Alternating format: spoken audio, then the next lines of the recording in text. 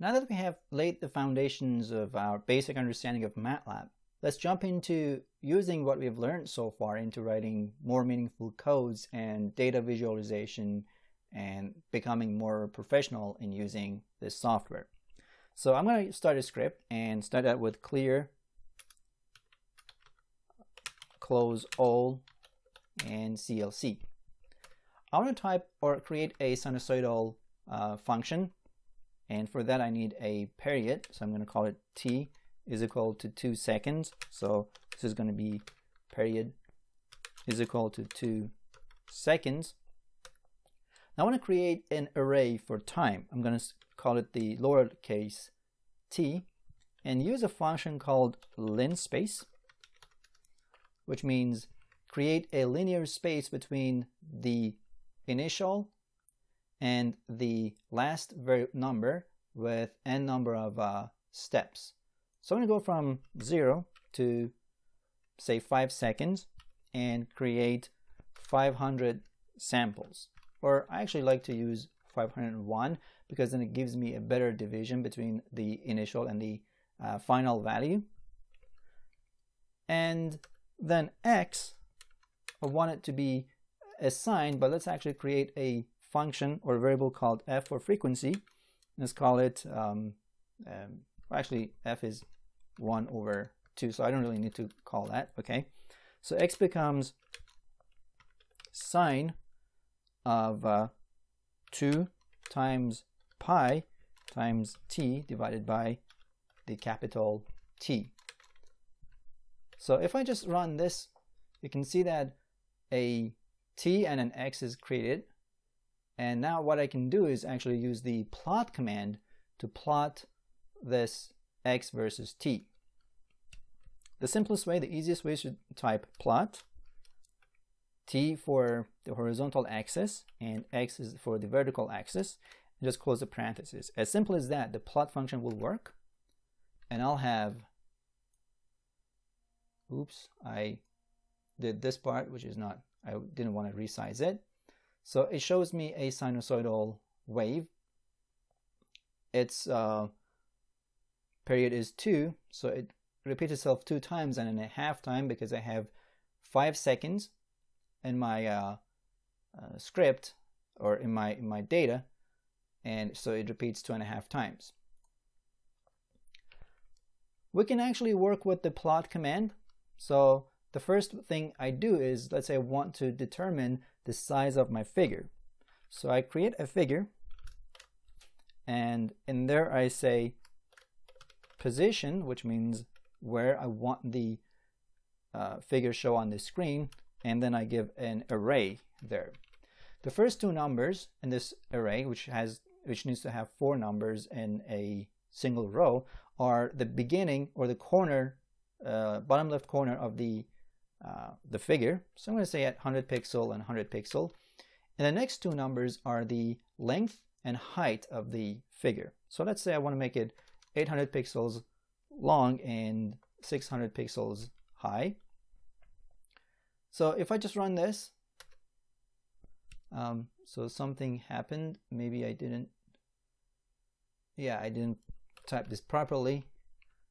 Now if I do it, it creates something like there. Maybe I should bring it a little bit higher because that 100 is not actually very good. So make it 150 and 150 so that it's looking better. Not yet, but it's okay. We don't really need that. So it creates that. I don't actually like the height, so I want to make it a little bit smaller in the height. So this looks better for me. Now what I want to do is to type the X label and Y label. I want to make sure that this plot looks something to, or means something to whoever is looking at it. So I say X label, and I give a value to that. Time, seconds. And the Y label, let's say, for example, this is displacement, not really anything important, so disp for displacements, and the unit is meters. And the next thing I want to do is to put the grids on so that if I want to look at something on the plot, it's easier to find out where it is. So I just type grid space on. So let's see what happens so far. If I move this back, move this up a little bit, you can see display and time are showing up, and I also have a grid in my plot. The next thing is I want to make the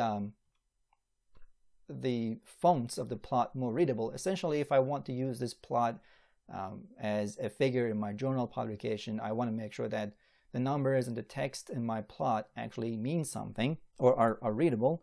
So I say set GCA. GCA means everything in the so before I actually type this, let me explain what GCA is. GCA relates to whatever is inside in here. The fonts, I can change the font weight, the font size, stuff like that I can change. It's done with the GCA. So I can say set GCA font size, and let's make it 12, and set GCA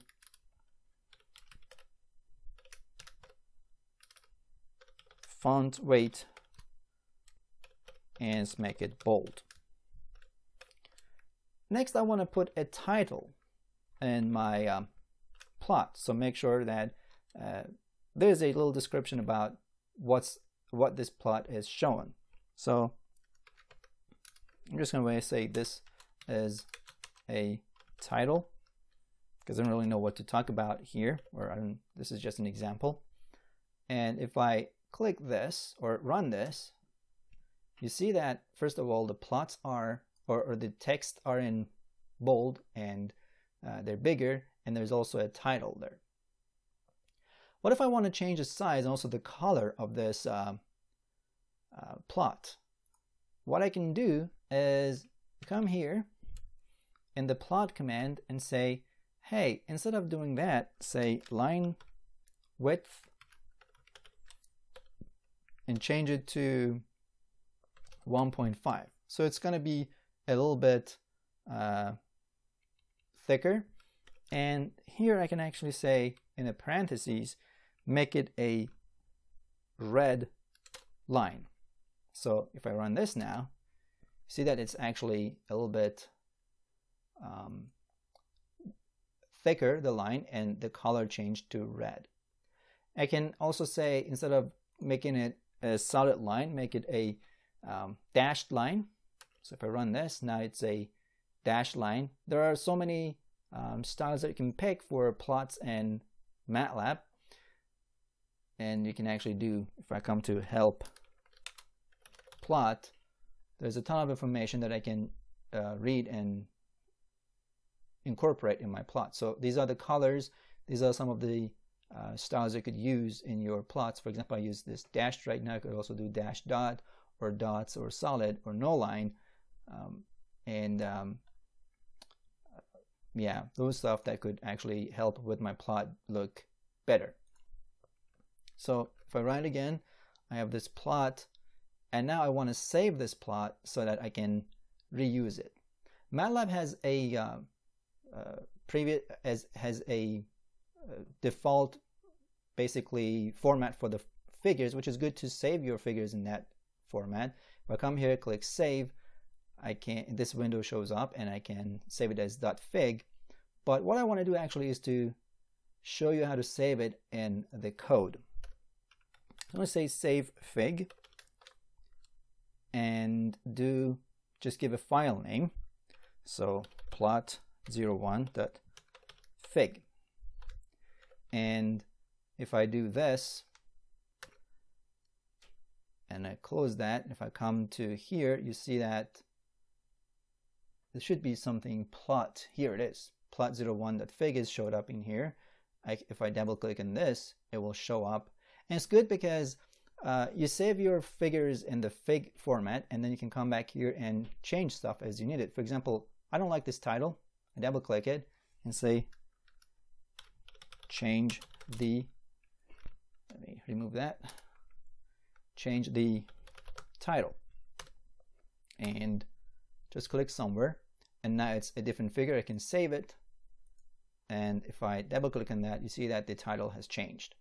And then, so it's better to save your figures in fig file. So if you need to modify it later for journal publications or something that changed, for example, if I don't want to have this like that, if I can come here and change the color from that to, let's say, when this window shows up, into blue, and OK it, and then save it, and it shows up.